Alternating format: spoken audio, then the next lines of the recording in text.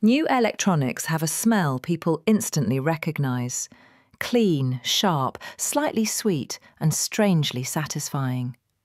That scent doesn't come from technology itself. It comes from materials meeting heat for the first time. Inside every new device are plastics, adhesives, resins, and protective coatings that release volatile organic compounds as they warm up. Some components also generate trace amounts of ozone when electricity first flows through them. Combined, these chemicals create the signature new electronics smell. Your brain associates this scent with novelty, precision, and reliability. It signals something untouched, unused, and fully functional. Over time, as materials stabilize and gases stop releasing, the smell disappears.